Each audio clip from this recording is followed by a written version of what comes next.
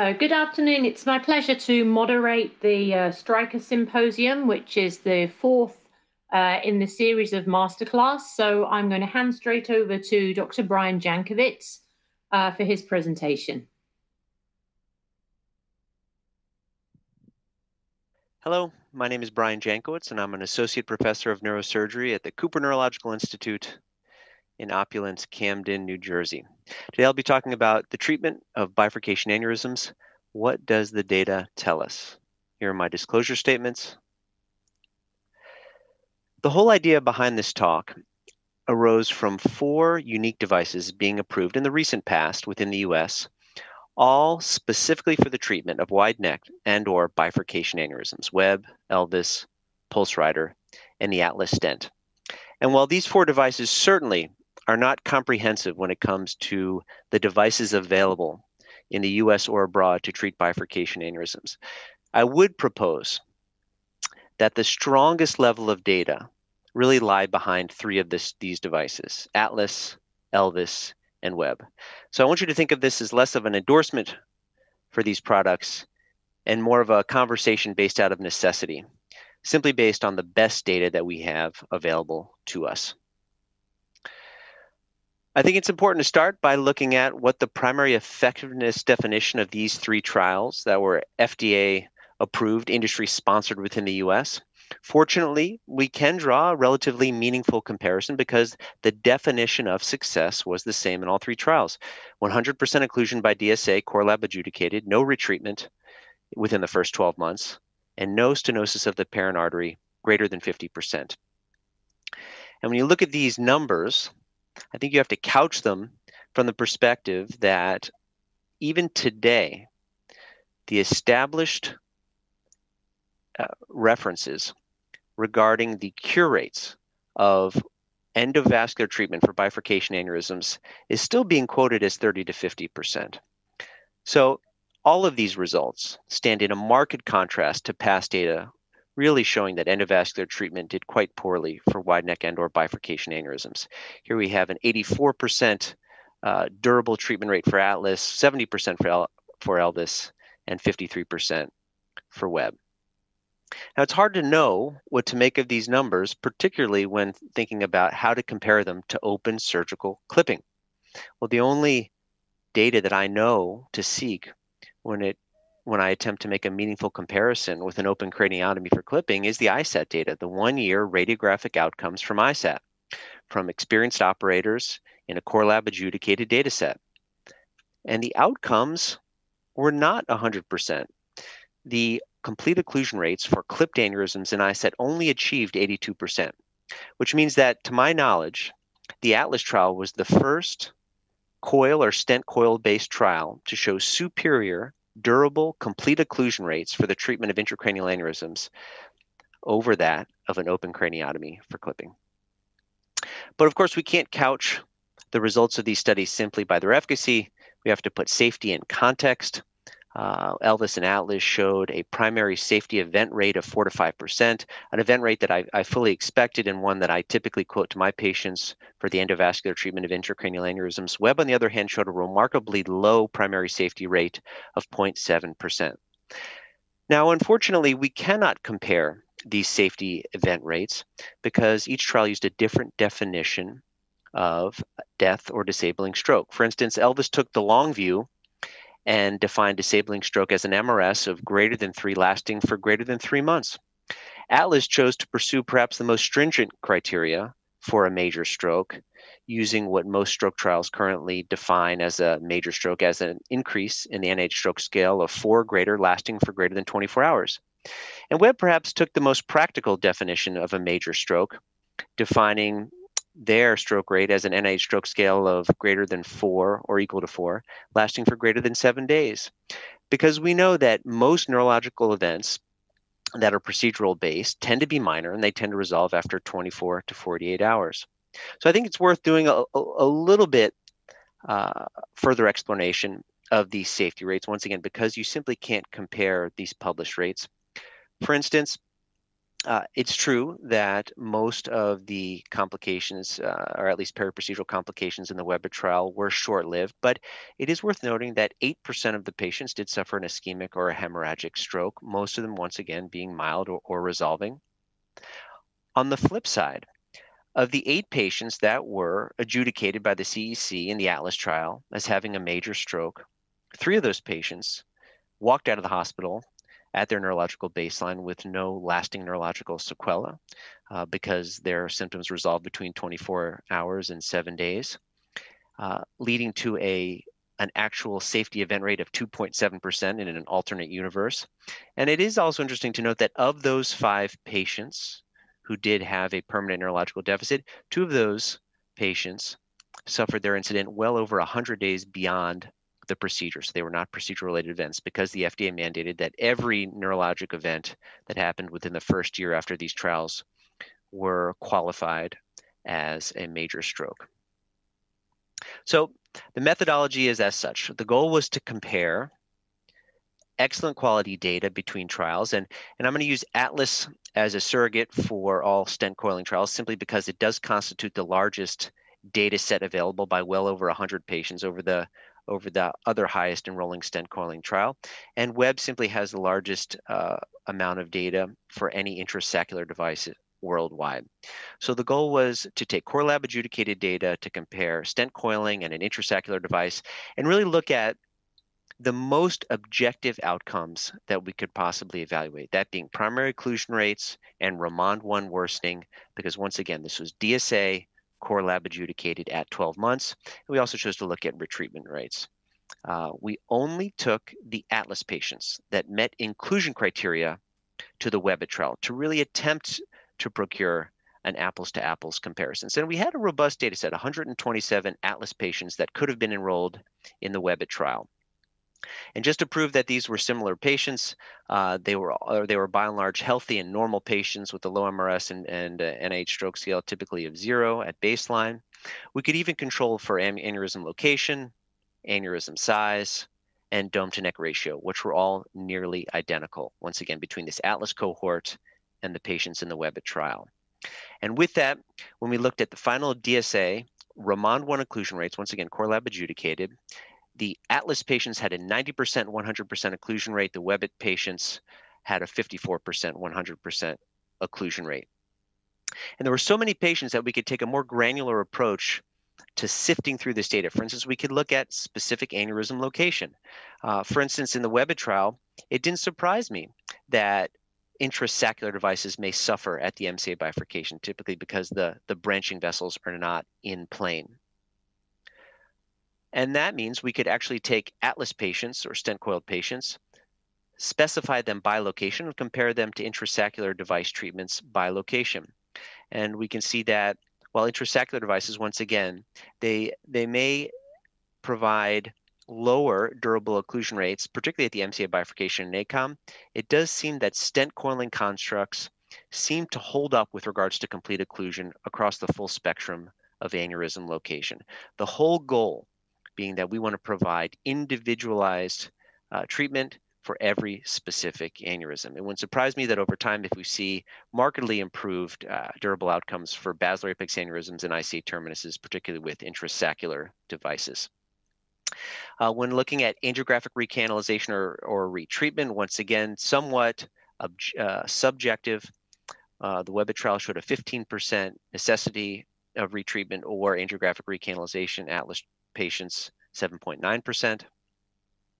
And when looking at Ramond 1 recanalization, basically any worsening after 100% occlusion noted by core lab at the end of the primary procedure, Webb showed an 11.5% worsening, ATLAS 6.5%. And then finally, retreatment rates, once again, wildly subjective, Webb 9.8% and ATLAS 3.1%.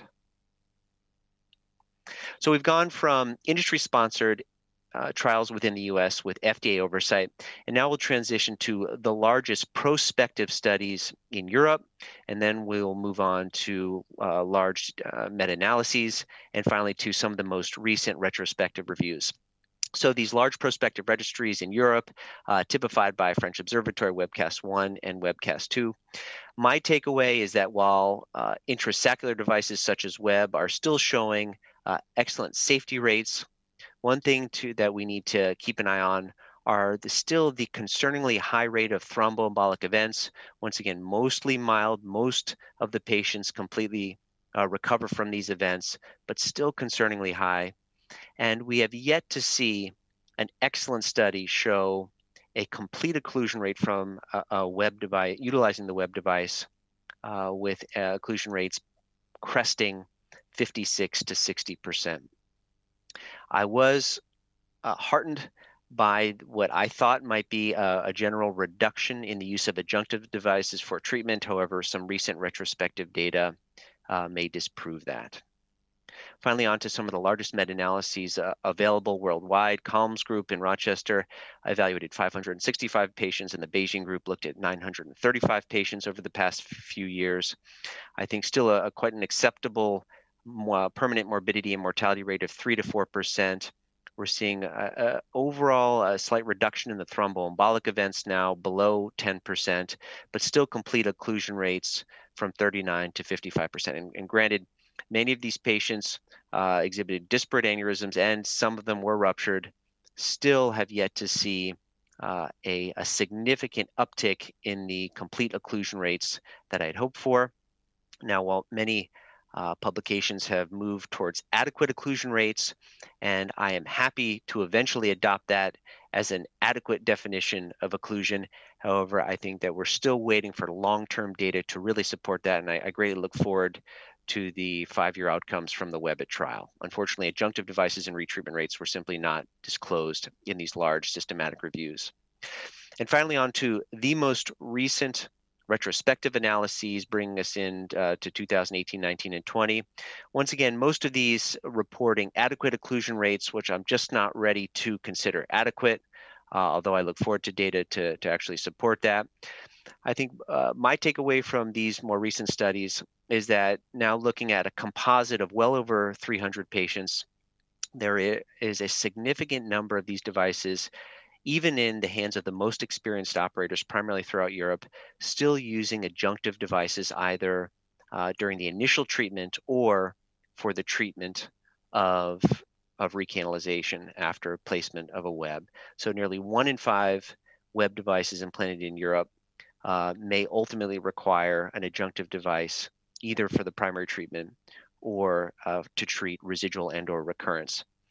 And while we have decent data to show that recoiling an aneurysm that has been primarily coiled or stent coiled is relatively safe and barely increases the cumulative permanent morbidity and mortality, what we don't know is the added cumulative morbidity and mortality when needing to rely on more complicated salvage techniques, such as adding a stent to an intrasaccular device or a flow diverter. And this is something that we're going to have to follow very closely in the following years.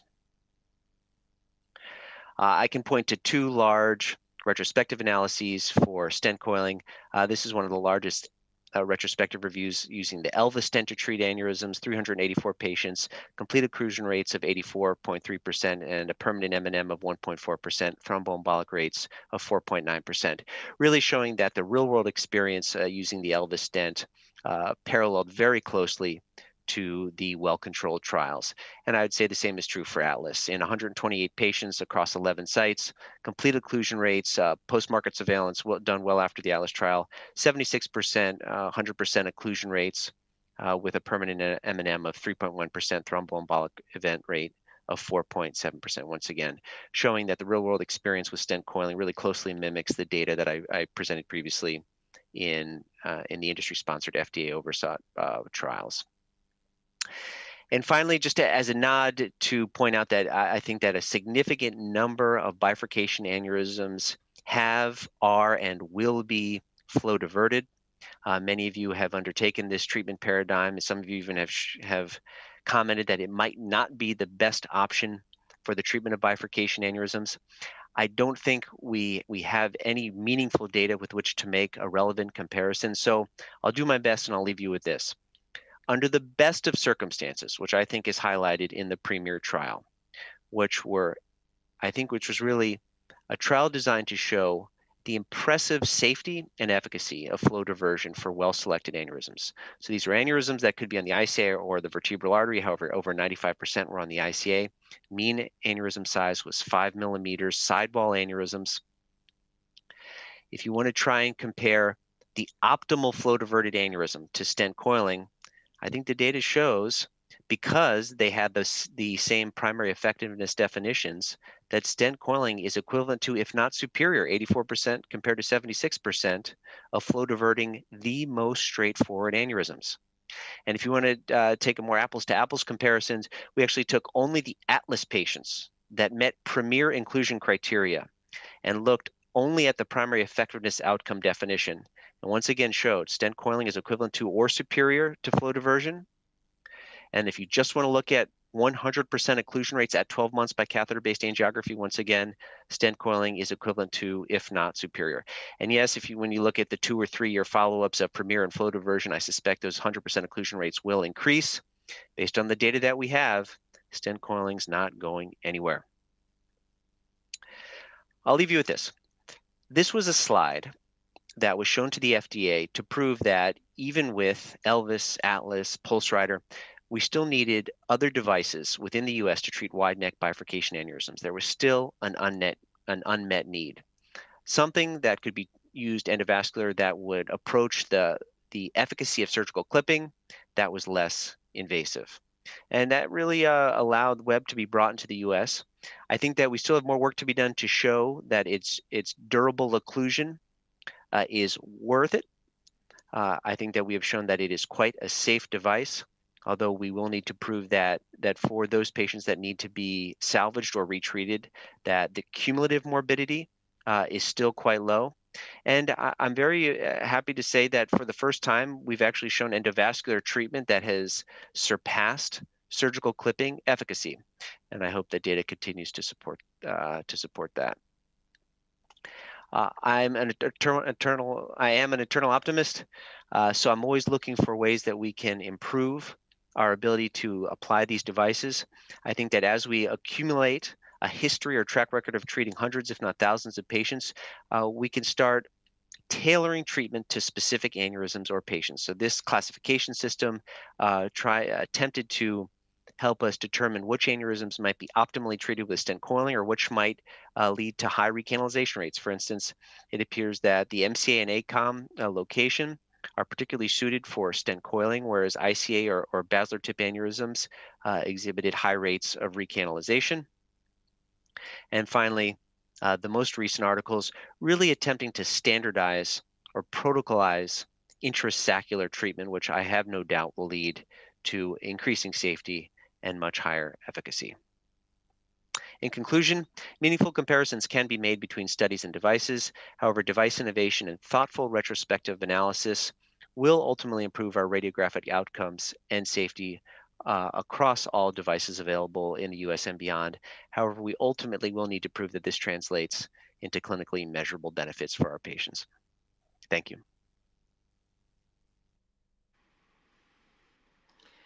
Thank you, Dr. Jankowitz.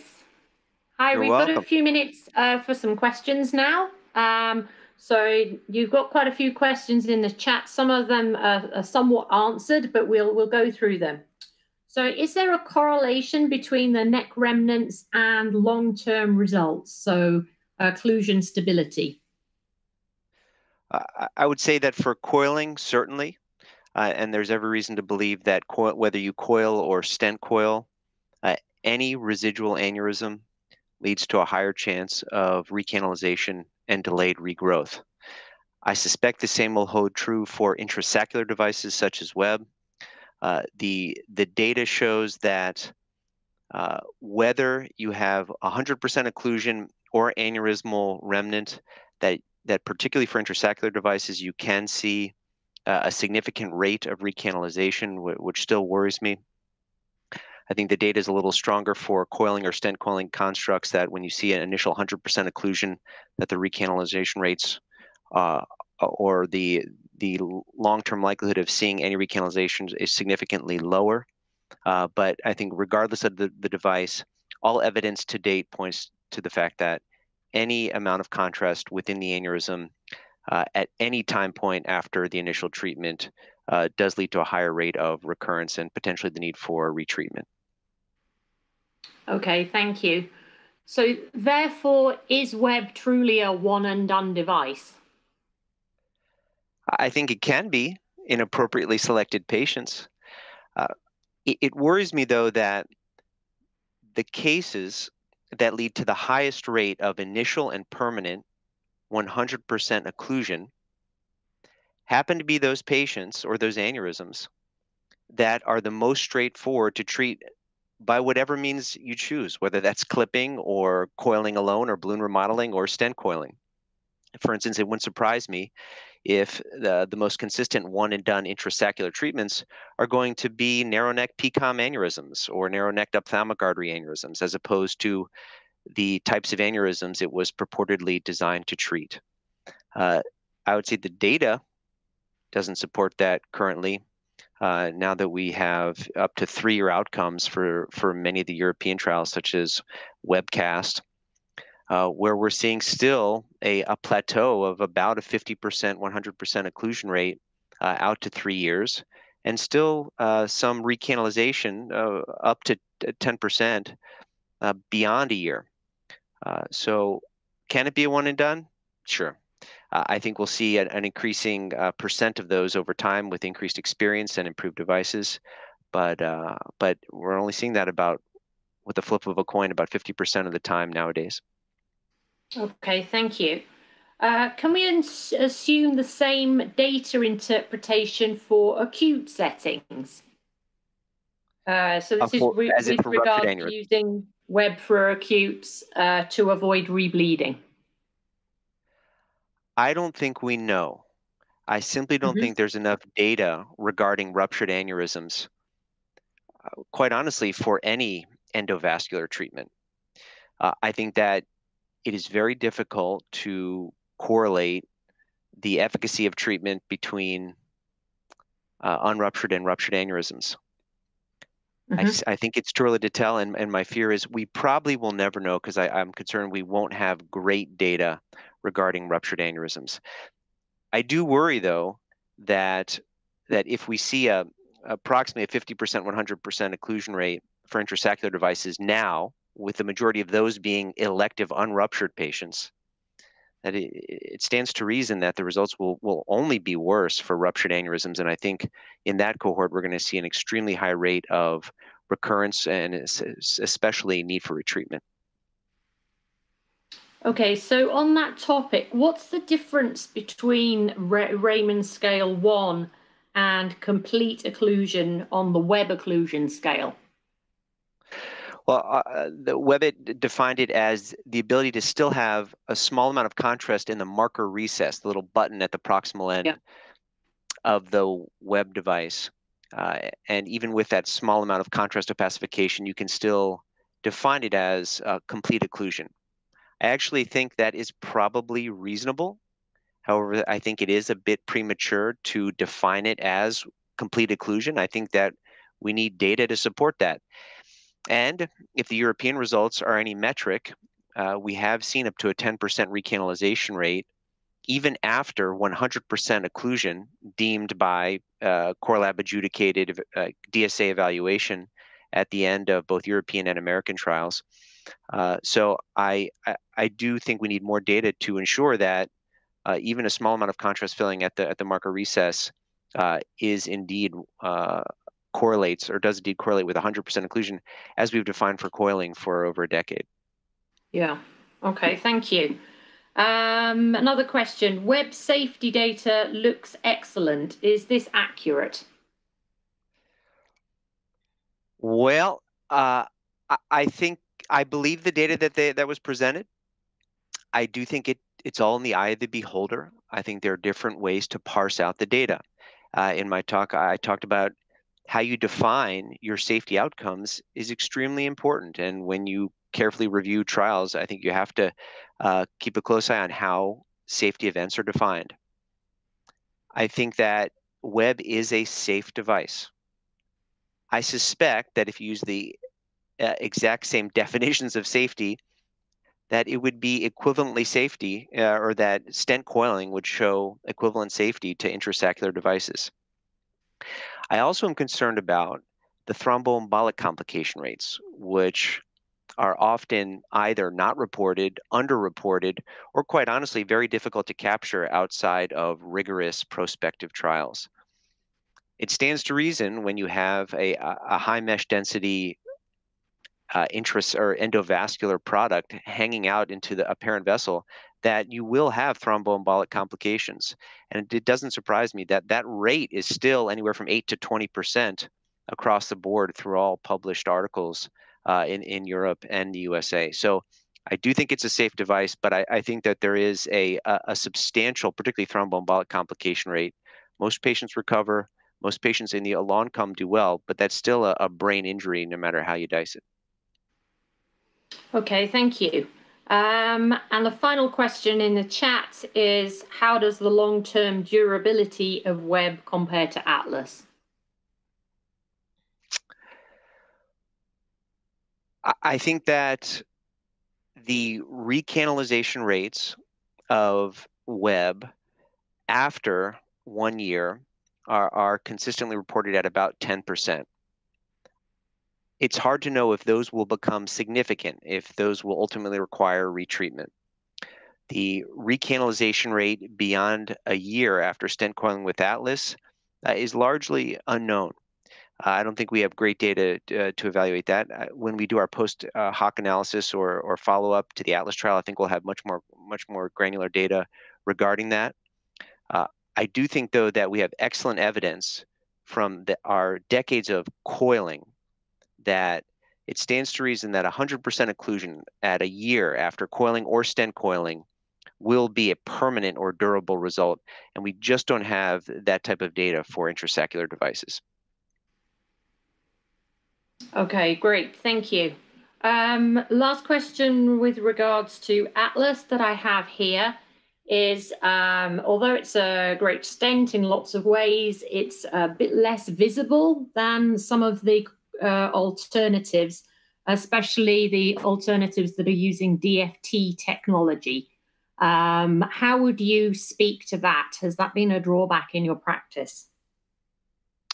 I agree that the visibility and the lack of resheathability are the two downsides to most laser cut nitinol stents, particularly Atlas.